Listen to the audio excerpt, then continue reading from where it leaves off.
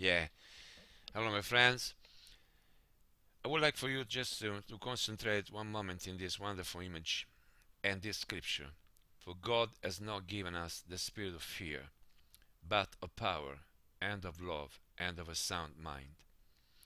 We live in an age, in a period in which there is a lot of fear for the present, fear for the future, and that's why it's so important to go to the Bible, to the King James Bible, and read the word of truth, rightly divided, and get this kind of encouragement directly from our Lord, who's telling us if we are saved by grace through faith, having believed in the gospel of Christ, that He has not given us the spirit of fear.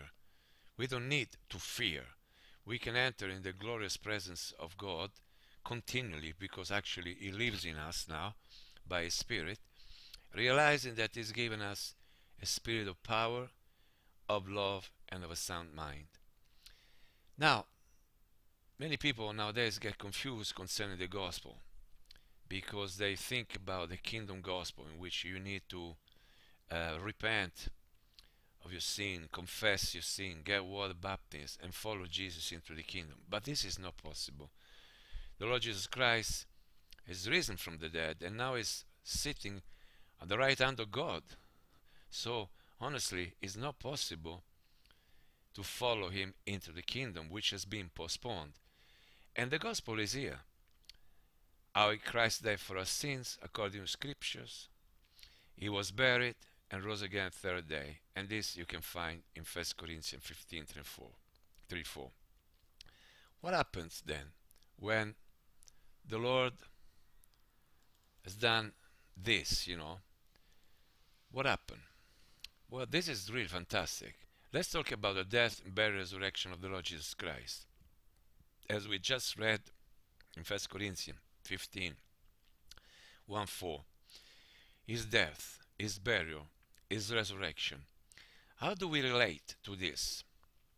Well, His death, you see, reconciliation. The sin of mankind paid in full once and for all.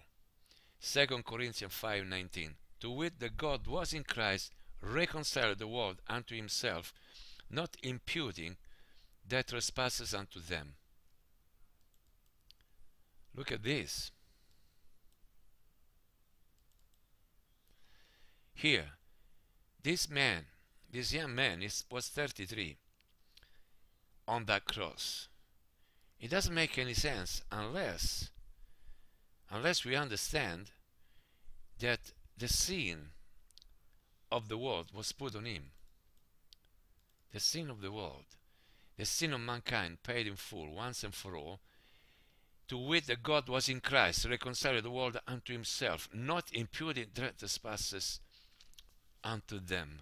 Then the burial talks also about reconciliation, because the sin of mankind put out of the sight of God. You see, we read in Hebrews 9:26, for them must He often have suffered since the foundation of the world, but now, once in the end of the world, has He appeared to put away sin by the sacrifice of Himself. God at this moment, actually since His death, burial, resurrection, the death, burial, resurrection of Christ, is not imputing sin, but is offering grace, peace, salvation, forgiveness, acceptance in Christ and because of Christ. So you see, the death is very important. The sin debt has been paid. The burial is very important. The sin has been taken out of the way. And the resurrection is so important. Justification. The righteousness of God freely available to all. Romans 4:25. Was delivered for our offences and was raised again for our justification.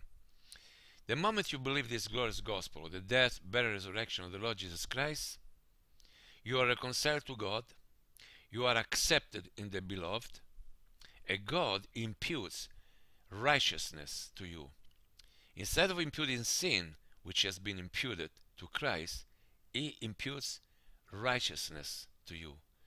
I know that some of you talk about baptism, but I have a verse here that should help you to understand. Paul said, Christ sent me not to baptize, but to preach the gospel of Christ, not with wisdom of words, lest the cross of Christ should be made of none effect.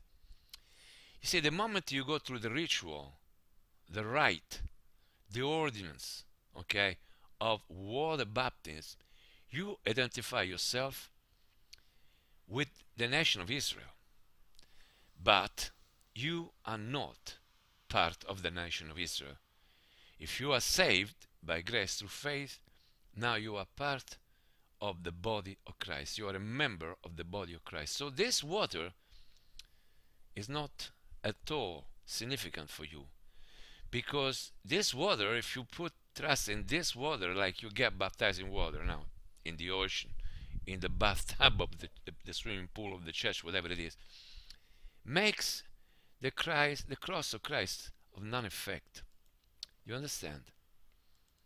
On the other hand, the death, burial, resurrection of Christ is something that happened 2,000 years ago. You and I were not there. But when this happened, God considered you and me crucified with him and resurrected with him. Those things won't get you into heaven. Good works, baptism, church, religion, Sunday school, charity, money, mass, communion, parents, political affiliation, denomination, friends, positive thinking, and just being a good person. These things actually won't get you to heaven. But the things that will get you to heaven are not things, is one person, is Jesus Christ. Do you know him? Have you fully trusted in him and only him for your salvation? If you haven't, you really should. When should you accept salvation? Let's say this clock. Oh, now. 12 times now. Tomorrow is not promised to anyone. This is a very short video, just to encourage you to believe the gospel of Christ. How Christ died for our sins according to the scriptures, and he was buried and rose again the third day according to the scriptures. Bye bye.